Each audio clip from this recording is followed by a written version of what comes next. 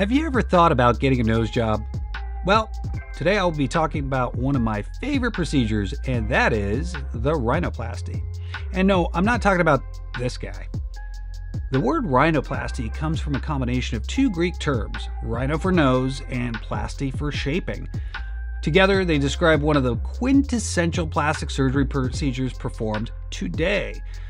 So let's get started.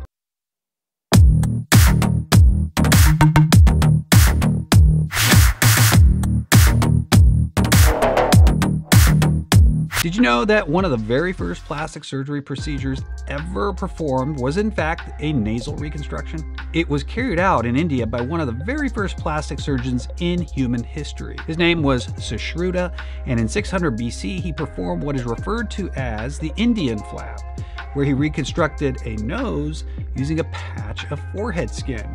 What's even more interesting is that this procedure is still being performed today.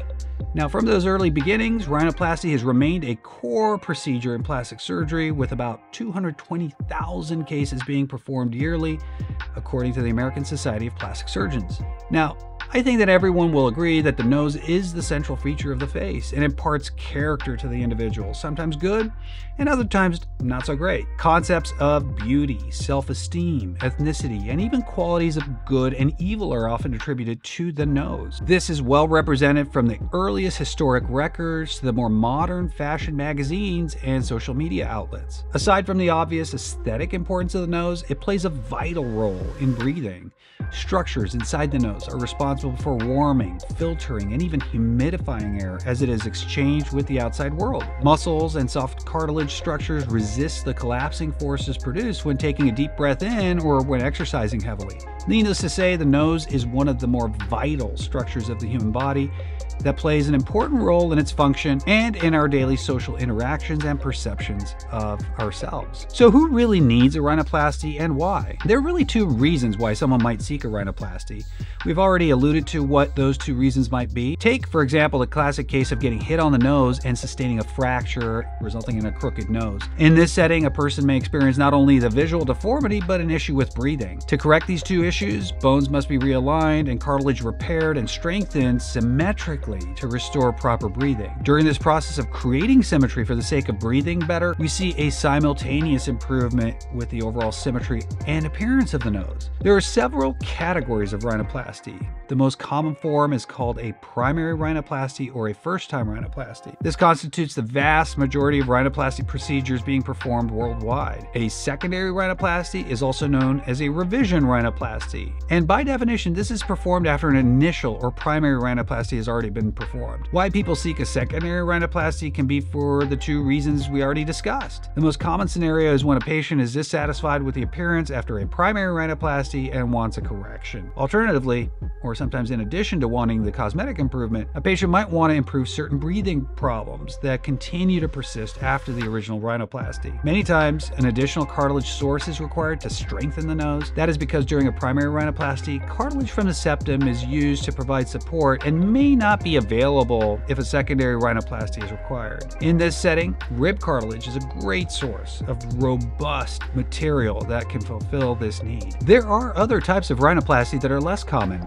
A person born with a cleft lip, for example, often has a persistent deformity of the nose that will need to be corrected. This is similar to a revision or a secondary rhinoplasty, but has some additional features that increase its difficulty, including underdeveloped cartilage and skin, as well as significant scar tissue that has resulted from multiple prior attempts at correction. The term ethnic rhinoplasty refers to the preservation of the ethnic character of the nose.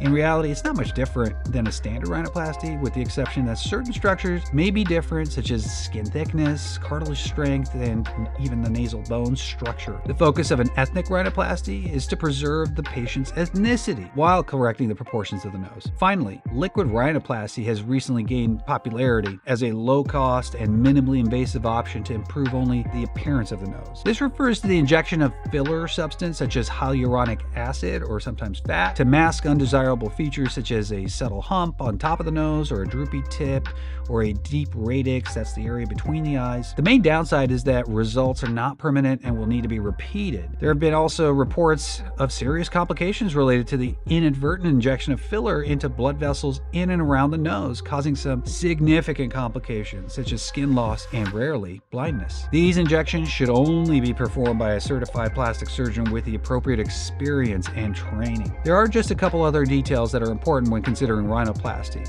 The first involves the approach taken by the plastic surgeon. In an open approach, the skin along the thin central area at the base of the nose, called the columella, is cut and extended into the nostrils. This gives the surgeon plenty of access and visibility by allowing the skin to be lifted out of the way to reveal the underlying cartilage and bone that will need to be reshaped. This approach is often used by the beginner rhinoplasty surgeon and for teaching purposes, since it does provide improved visibility and access than the other available method. Now, a closed rhinoplasty will avoid the external skin cut and will only utilize the incisions inside the nostrils to gain access to all of the underlying structures. Through these incisions, all of the same manipulations and maneuvers can be performed as they would be in an open rhinoplasty. Now, admittedly, the approach used is not necessarily going to alter the results in any significant way, since the surgeon's experience is ultimately going to be a more important factor. However, every surgeon has his or her own biases.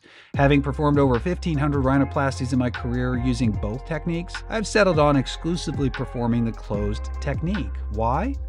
There are several reasons for this. First, keeping the nasal skin intact will avoid the possibility of an unsightly notched scar underneath the nose that may sometimes be very noticeable, usually in the profile or side view. Although this problem is rare, it can ruin an otherwise beautiful rhinoplasty result. Second, and this is the more important reason, keeping the skin intact during the surgery will reveal all the minute-to-minute corrections happening to the nose with each subtle maneuver. A small increase in tip length can be appreciated in real time as it relates to the bridge or dorsum of the nose. Refinements of the tip can be adjusted immediately instead of waiting until the end of the surgery when the skin is redraped over the cartilage components, as in an open rhinoplasty. In addition, a swollen skin envelope can conceivably compress the delicate tip cartilage, creating a rounding out or drooping effect. Lastly, some have suggested that swelling can be less intense when the skin is not completely lifted off the nose and the columella. This is not necessarily a scientifically proven fact, but something that has been noticed by rhinoplasty surgeons who have done extensive numbers of these surgeries. Let's talk about advances in rhinoplasty. Although the fundamentals of rhinoplasty and the understanding of nasal anatomy haven't changed much, technical refinements have helped make rhinoplasty more predictable and less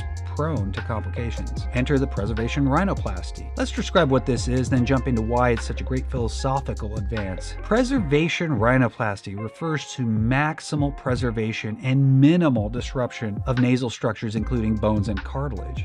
In general, this involves minimal cartilage excision, minimal disruption or fracturing of the nasal bones, and minimal elevation of the overlying skin. Now, in concept, this all sounds great, but it could often lead to milder results that may underwhelm, and it's not for everybody. Instead, I prefer a technique known as dorsal preservation. What is this?